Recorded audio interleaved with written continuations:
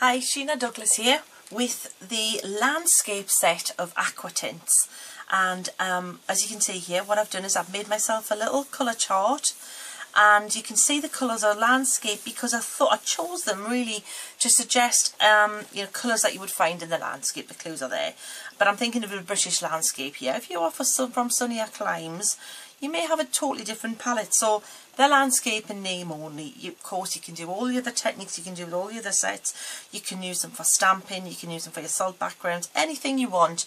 It's just this is more of a natural looking muted palette. And what I've done is I have decanted my colours into my palette, a spare palette, simply by popping my pipettes in, giving them a squeeze, then holding some of the colour and then pressing, and then they go back into the little jars for later, and then this is what we're going to play with. So what I'd like to do is keep them in the same order in the palette as they are in the stand, if that makes sense. So I know that the dark blue is here, I know that the grey is here, because sometimes you can see on the bottles the colour easier than you can when they're in the palette, is like this, so that you've got something to refer to. So what I thought we'd do, as it's called landscape, is to show you how to create a wash with the colours, as if you were going to create a background for some landscape stamping, for example. And so what I think works best is if you're using a large piece of card as the largest flat brush you can, and you're going to get a nicer coverage and less kind of random factors. Random factors are good though as well, because they add some interest. So wet your brush, give it a bit of a dry, and then just decide to start painting colours. Now I'm going to start with this kind of warmer, kind of honey kind of colour here, and I'm just going to go across. Plenty of colour. I would say I'm going to put them all. I'm going to use all colours on this to start with, just so that you can see what they are. Even if you put all of them on one piece of card, it still works. So we've got that nice kind of like, could be kind of a cornfieldy kind of thing up there. If I wet it, see how it's blending out more now, so it's less of a hard line.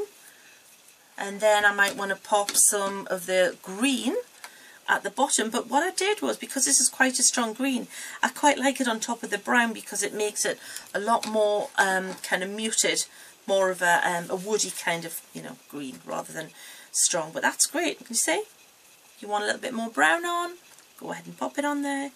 It's all your call. Could be any time of the year. Quite autumnal so far, I think. Okay, make little hills if you want. Just have fun. And you find that they go on so well that you don't have to worry like you do with some colours, where you think, oh no, they're running away from me and I've lost it and I can't get it back. So can you see how now I'm just popping a little bit of that blue up to that little kind of cornfieldy look there we have. And if you want to wet it out, just pop some water and you'll see it'll wick towards the top of the page. And then I might want to use the dark blue. I think that's the dark blue. Yeah, at the top. Give it a bit more drama in the sky. Just go across like this. Now that's all pretty even, and I've got a nice kind of, even washes going on there, which is fab. But I might want to add a little bit more interest and a little bit something going on in there. I love here, can you see here what's happening? Because the green was put down there, and then this was really wet, the next layer. This is wicking, and to me, that's looking like foliage. I've done nothing. So if you want to wick a colour from one colour into the next, wet the card above that colour and it'll draw the colour up. Oh, just caught that. And you can see it looks like kind of grasses or something. Like a little grassy mound. Love that. Fab. That would make great background for your stamps. So, but what I'm going to do is I'm just going to go ahead and wet the sky a little bit more and hiccups there. May darken the sky just a touch more there for a bit more drama. If you think it's looking a bit not balanced, you've got too much dark blue there and it's looking too light at the top, you know what, just add a bit dark blue at the bottom as well. Then you've got another layer. If you kind of start off, I like to start off really simple, stronger colour at the bottom, fade into virtually nothing in the middle, then stronger again, fade into virtually nothing in the middle. Now the next thing, I'm going to drop some water in places, like this, like that. You can see it's already wicking and pushing colour out. Then I'm going to take a piece of kitchen paper, scrunch it up, and then just blot. And you've got the easiest clouds ever. Because the thing is you can, we can actually faux bleach them out later as well, even if you want them lighter. But you know the way clouds aren't just one shade of it, they've got, you know, kind of part of it's transparent, part of it's really light. You've got a really nice star for an interesting sky here, much more interesting than just that expansive blue. And there you've got a really, really simple start of a landscape. Now if you wanted to bleach that out, I'm going to go ahead and dry that, and then we can just have a bit play and I'll show you some of the little bits. So there we are, I've dried this, and what we can do is we can, if your clouds aren't white enough or they're not fluffy enough, you can always faux bleach a little bit more out by just adding some water and then just going across. Now what I think will be really nice is if there's still part of it that's still lighter than the faux bleach part, because you blotted it out to start with. See, so you've still got some interest there, it's not just a one flat colour. So big splodge of water with one of your brushes that came in your kit.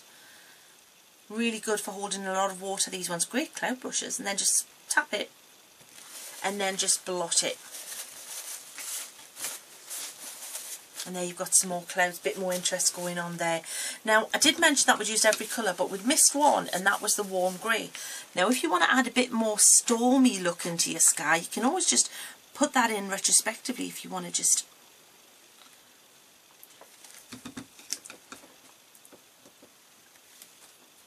put some little streaks going through there. And what that will do is it will just take away some of the kind of the pure colour, the lighter. This is a great one for mixing with any of your sets actually. If you want to take away what they call the chroma, dull it down so that the colour looks more grunge and less vibrant.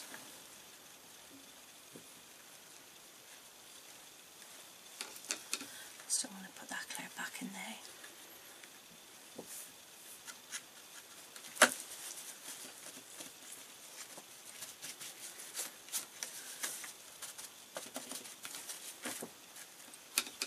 This is looking much more like my this kind of sky landscape I'm used to.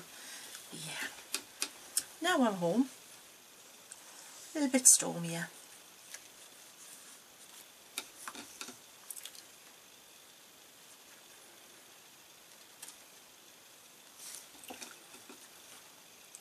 So don't be scared. Have a play. It's only a piece of card.